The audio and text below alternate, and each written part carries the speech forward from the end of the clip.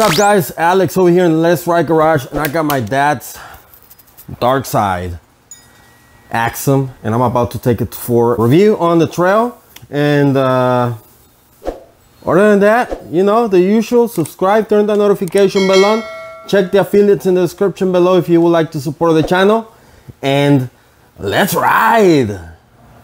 All right, before we hit the trail, I just want to do a quick weigh in. And I'm currently at 33.92 pounds or 15.39 kilograms. Yes, I know it's not the lightest bike yet, but I'm pretty actually surprised on the weight, even though we have that heavy fork. We'll talk more about that later on. Let's ride. What's up guys, welcome back over here in the garage. Just finished up riding my dad's bike on the actual trail, and you saw some of the clips, or you're about to see some of the clips right now. And just a quick bike check. Let's go ahead and see what we have in this bike real quick. All right, so before I show you what we got, as usual, if you're new here or if you're back, and if you haven't, please subscribe, turn that notification bell on. And if you want to support the channel, you can check the affiliates in the description below. I'll be linking everything that I talk about in this bike, if it's available from either Amazon or AliExpress, down there.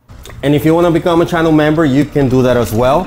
Also, if you would like to support the channel in different ways, you can buy me a cup of coffee or something like that. Check everything's down in the descriptions and on the pinned comment below.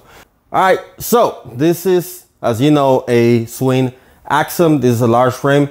I got this one when it was $229 something or $226, something like that. I bought two of them, returned one, kept one. I already made a video where I sanded all the decals down, and then a short where I show you all these details that I did on it.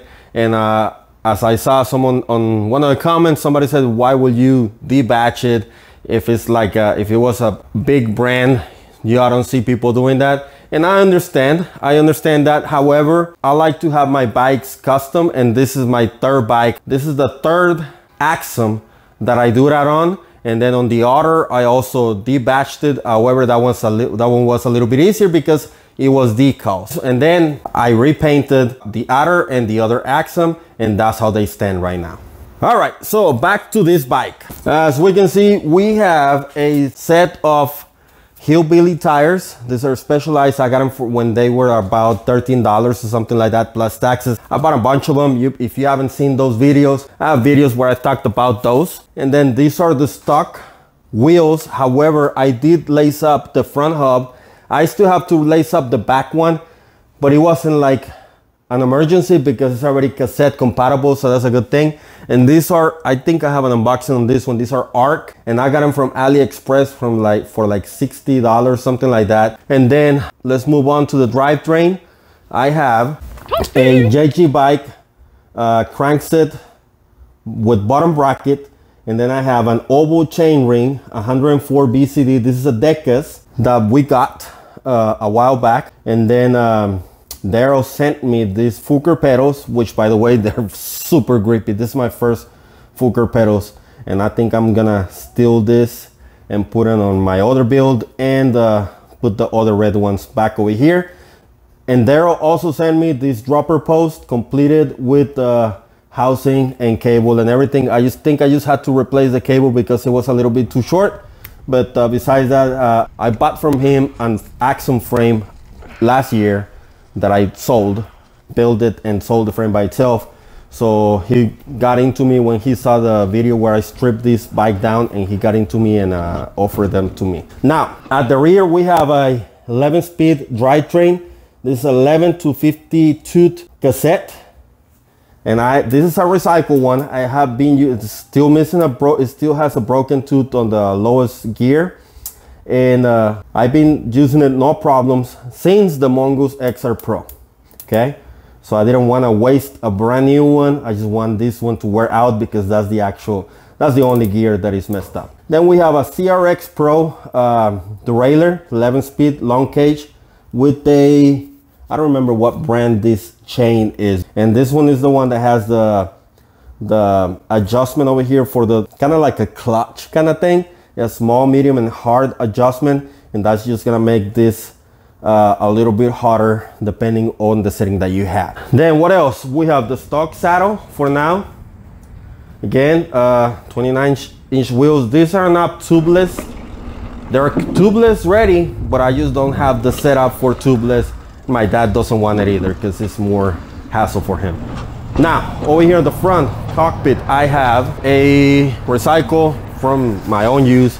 It's a Wake handlebar 780, 31.8 diameter clamp with a JG bike short stem. This is a 35 center to center, and I have a Zito headset, 44 to 56. And then these are the Half Nelson's race face Chester grips in here.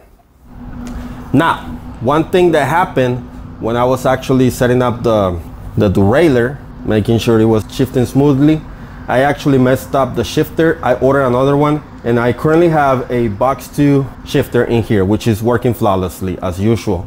And then these are the $26 hydraulic brakes, which is I have a review coming up on this one as well. And so far, just heads up, they're good. Then what else? At the front right here, this is a RockShox, which I have a review coming up as well for this one. RockShox 35 silver. However, this is a coil fork. It is boost. It is 15 by 110. And I have the hub over here is not a 15 by 110. It is a 15 by 100. So I am actually using the spacers on both of the sides, the 5mm spacers, as well as the 10mm spacer adapter for the rotors. Talking about the brake rotors, I have the stock Schwinn Axum 180s and 160 at the rear, and I might swap up the rear one for a 180, but I'll do that some other time. Other than that, I think this is the complete build for now. I'm missing the end caps. I just gotta put them in here. No big deal. I have them somewhere, and I'm gonna make sure that I give it completed to my dad. And of course, the stock dropper lever from a Axum DP. So this is the complete build for my dad's Axum. Again, the only thing that I'm gonna end up changing is the brake rotor at the rear for a 180, and whenever I get the CRX Sensa CRX shifter, I'm gonna put that in here as well. And then other than that, I'm thinking about swapping up the fork for an air fork. I have a few options available in my possession, but we'll see more about that. I just wanted to have this in here because that's the one that I actually bought from him. I think I got it for $150 on the Facebook Marketplace, and it did okay. It actually exceeded my expectations, just FYI. And other than that, that's it. So kinda budget-ish. I'm pretty sure I'm a little over $1,000 on this. Well, maybe not because some of these parts I already had. If I had to add them, I'm probably under $1,000 because again, some of the parts I got them from the Facebook Marketplace, which is a great place to buy stuff. Other than that, the bike performed as usual. I mean, if you own an Axum and you have done a few modifications to it, you know these bikes are very, very capable. Depending on what setup you have on it is how it's gonna perform. And so far, I think my dad is gonna be very, very happy with this build. It's probably gonna be way better than the Specialized rock hopper, that hot rock that he has. It's an older model, and this is a way more solid build than that. Again, if you wanna see any of the parts, if you wanna build a bike just like this, I'll link everything in the descriptions below. Also, if you wanna support the channel, check the descriptions. There's different ways to do it. And other than that, that's gonna wrap it up for today, guys. I hope that you liked this video. If you did, give it a thumbs up. If you're new, or if you're back, or if you made it this far and you haven't, please subscribe, turn that notification bell on. And that's gonna wrap it up for this one, guys. And I guess I'll see you on the trails. Let's ride.